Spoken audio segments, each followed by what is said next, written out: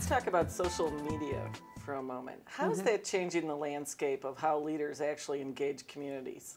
Well, in such a dramatic way, in public media, we like to say, because it's true, we're on air, online, and in the community. And if you're trying to connect to a younger population, you want to know what they're thinking and what they're saying, and they're saying a lot.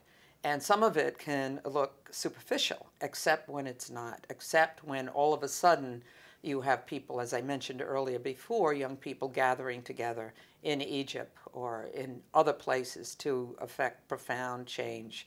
People want to express themselves, and now they have the tools of technology to do it.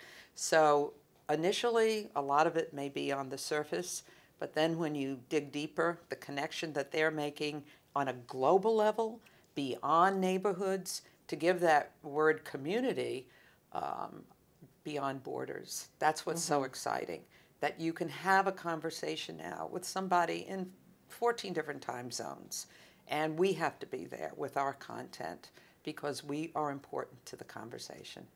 And what are some of the ways that you're there?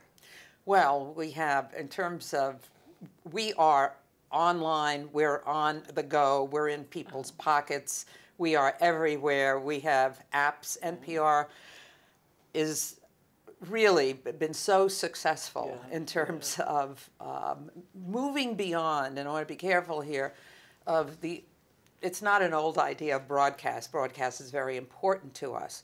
But because of social media, because of technology, it's not all one way now. So because we have these tools of technology, we can get input, and that input shapes what the output is. So it's just revolutionized every single thing that we do.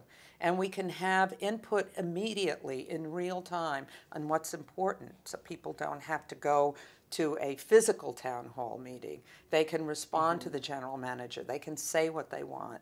And these are the things that we're connected to. So as I said, the technology will change, I mean, rapidly, but our mission remains the same.